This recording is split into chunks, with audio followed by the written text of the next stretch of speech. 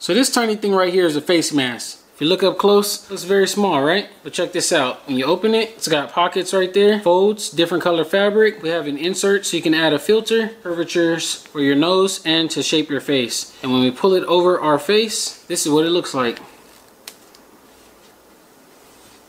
If you want to see how we make this, keep watching.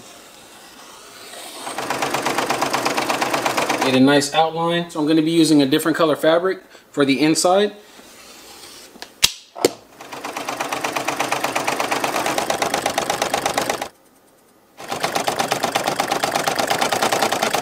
Back side is looking like that, just musical notes. That's the part that people will mainly see. This will be the inside that also contains the filter, folded along the top, and it folded along the bottom here. Give it a nice good squeeze. All right, what y'all think about this?